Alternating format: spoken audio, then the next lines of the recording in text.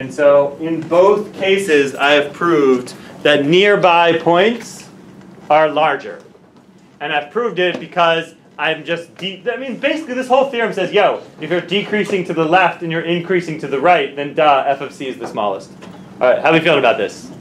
All right, this means that I can prove that a certain function has a relative min. All right, let's take a function and sort of see the power that we have suddenly unlocked by being able to analyze the derivative. All right, let's go.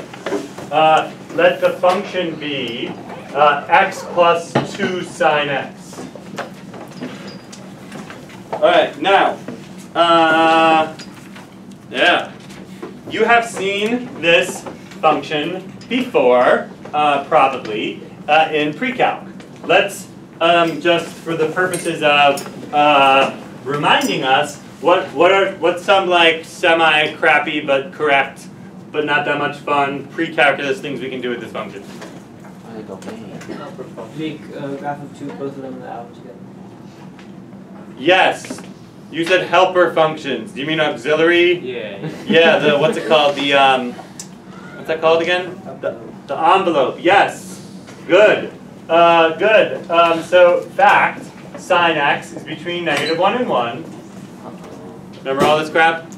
Yeah. So, 2 sine x is between -2 and 2.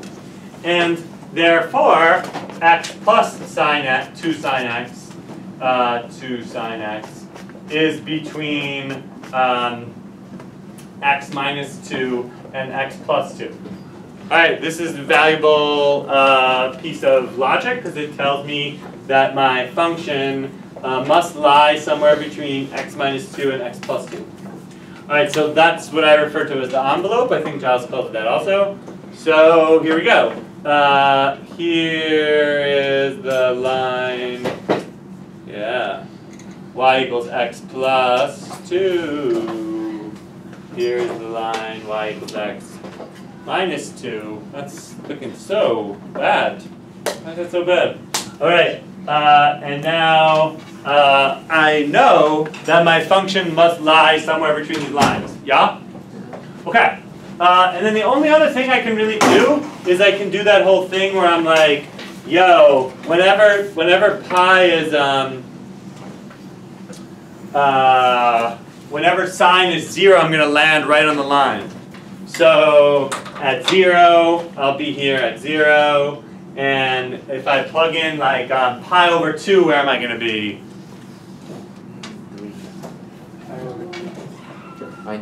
Pi. If I plug in pi over 2, sine of pi over 2 is 1, so I'll be 2 plus 1? No, 2. Pi over 2. Right? So I'm going to be like, if that's pi over 2, I'm going to land on the line. Oh, no, sorry. I'm going to land not on the line. I'm going to land on the top line, on the top envelope. Right? So that number is pi over 2, comma, 2 plus pi over 2. Yeah. And then by the time I get to pi, where am I going to be? Now back on this line, right? Because sine of pi is 0. So, okay. So, and then I vaguely know that this thing is going kind of like, and then, yeah, and then kind of like down, and then back up again. Okay, but now with the power of differentiation, I can like know everything. I'm going to fix that picture a little bit. All right, so take the derivative. Let's do it. What is the derivative of this function? 1 plus 2 cosine x. Okay, and I would now like to know when this function is positive and when it is negative. All right, this might be another thing that Giles refused to do in pre-calc C, even though I think it's important, which is trigonometric inequalities. Did he do this? A little bit, yeah. In pre-calc B he did it. But in pre-calc C I did it like a lot, right? Yeah. Okay, so good. What I want to do is I now want to know when is this positive and when is this negative. Alright, so I set up a little pre-calculus problem for myself of when is 1 plus 2 cosine x positive. People who had me last semester, do you remember what to do now? Yeah. Kind of like do it and you make a picture, right? Someone see what I'm doing? I'm trying to find the SIGN of this derivative so I can learn about the function. Alright, so 2 cosine x must be greater than -1, and so cosine x must be greater than -1/2. Yeah. Now I make a picture of the unit circle, and I shade all the areas where the cosine is less than -1/2. So greater than -1/2. Yeah. Whatever I said. Sorry. Cosine, of course, is the horizontal component. So shade the parts of the circle in which the cosine is greater than -1/2.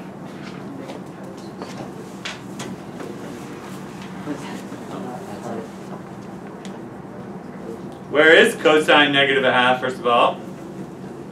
2 pi over 3 Yeah.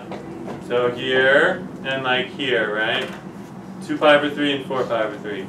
And where is cosine greater than that? Like all these guys. Cool? So suppose I was just looking at this function on the interval from 0 to 2 pi, because that's like a thing that we do.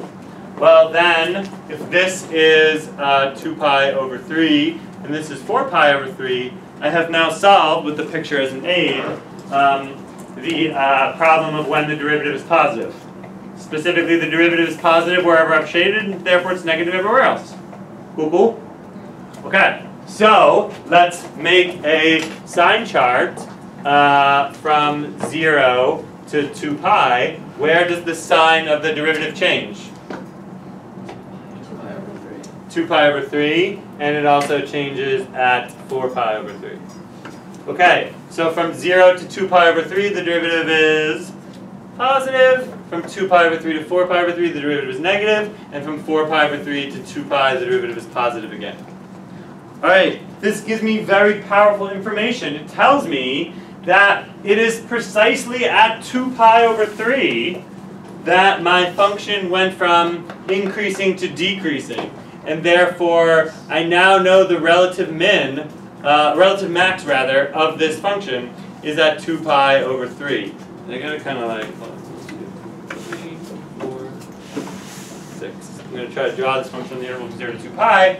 I also know at 4 pi over 3, which is like about 4 and a little bit more, is where my function is going to have its relative min. And then it's at 3 pi over 2, which is like 4.5, where it's going to touch this thing before eventually coming back again. Almost done. I'll take that out. Alright, so, good. Why does that look so wrong? Yeah, it does look kind of wrong. Hold on. It's at 4, 4.5 that it touches, but it's at 4 is where it's actually minimum. Do you guys see the difference? And not exactly 4. What did I say? 4 pi over 3. Alright, so, that function looks ugly, I don't care right now. So now, I know 2 things about this function. I know that f is increasing on the interval from 0 to 2 pi over 3. I know that f is decreasing on the interval from 2 pi over 3 to 4 pi over 3. And I know that f is again increasing on the interval from 4 pi over 3 to 2 pi. Cool? And most importantly, I now know that I have some relative minima and relative maxima. Where does this function have a relative max?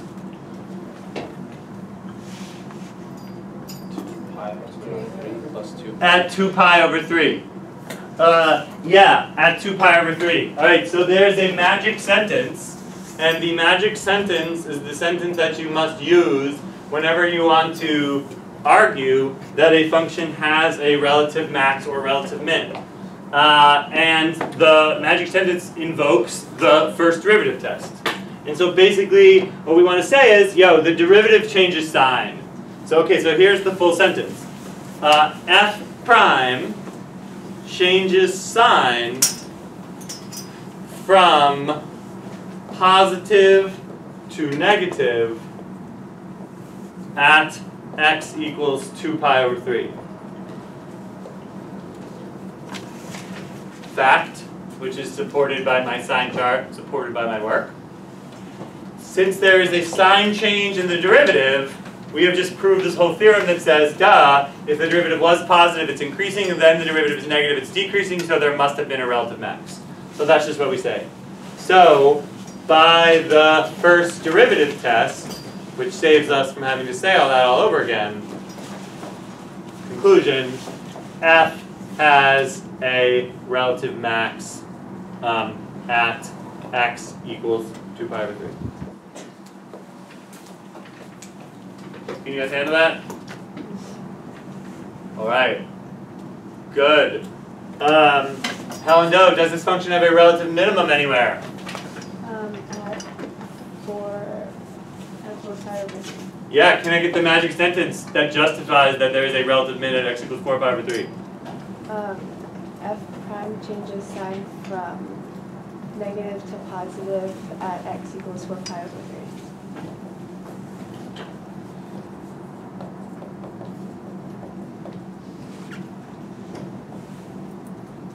So by the First derivative test. yeah, FDT. it has a relative minimum. Yep, f has a relative minimum at x equals 4 pi over 3. Alright, so if I ask you to justify the relative extrema, that's basically how you do it. Alright, how are you feeling? Alright, good. Let's do one more little thing because it's kind of tricky. The calculus is not that hard, but I think the pre-calc is a little hard. If I give you some function like cosine squared x plus sine x on the interval 0 to pi, this is the last thing we'll do, and I want to find out where this function has relative minima or maxima, how do I do it? People who had me last semester, we did a lot of these, but maybe the other people didn't, so I want to do it now.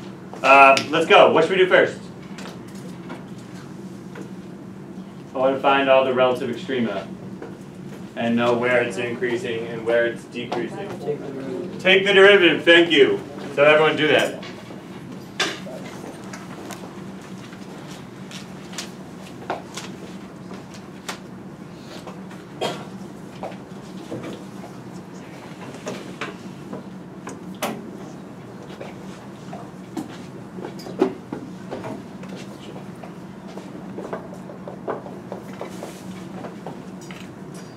So the derivative of cosine squared is 2 cosine to the 1 back inside negative sine, yeah?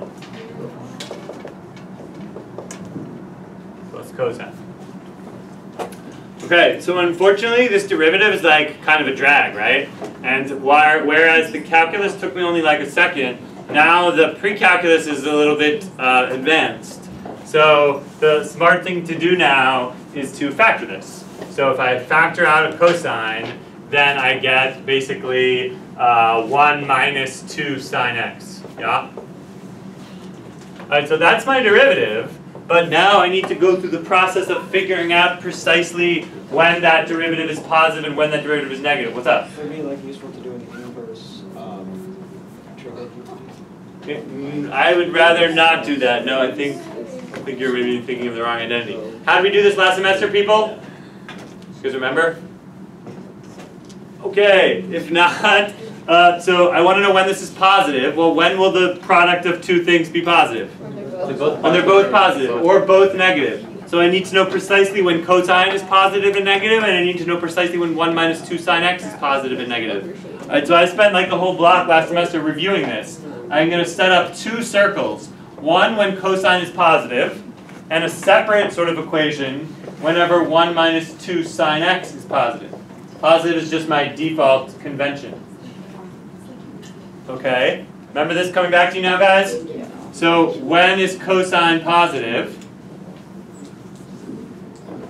Gotta go fast before the bell rings. The right half. The right half, thank you. So all this.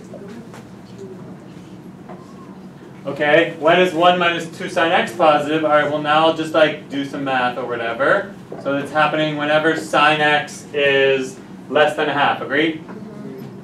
Okay, so now I make a circle. When is sine x less than a half?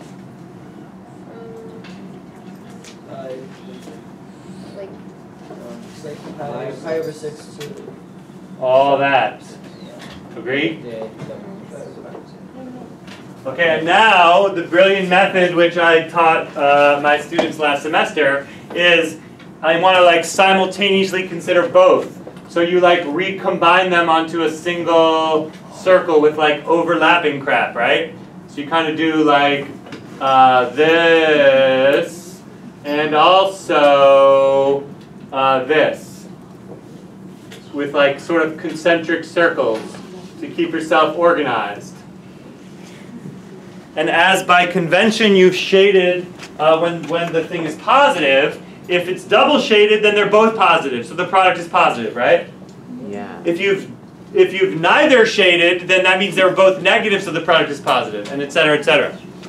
Alright, so on the interval from 0 to pi, when do I get a sign change?